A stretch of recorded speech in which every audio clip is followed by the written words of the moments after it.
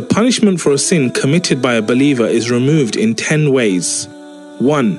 He repents to Allah, tawbah, so Allah accepts his repentance. For the one who repents from sin is like the one who has no sin. 2. He seeks forgiveness from Allah, istighfar, so Allah forgives him. 3. He does good deeds that erase his sin, for good deeds erase bad ones. 4.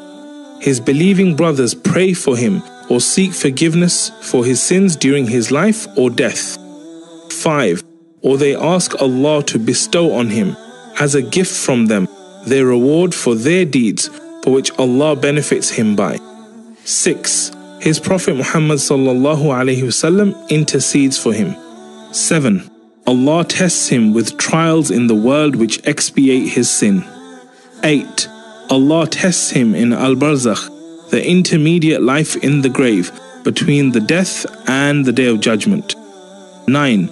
Allah tests him in the various stages of the Day of Judgment. 10.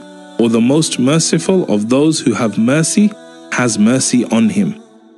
Whoever then is missed by these 10 cannot blame anyone but himself.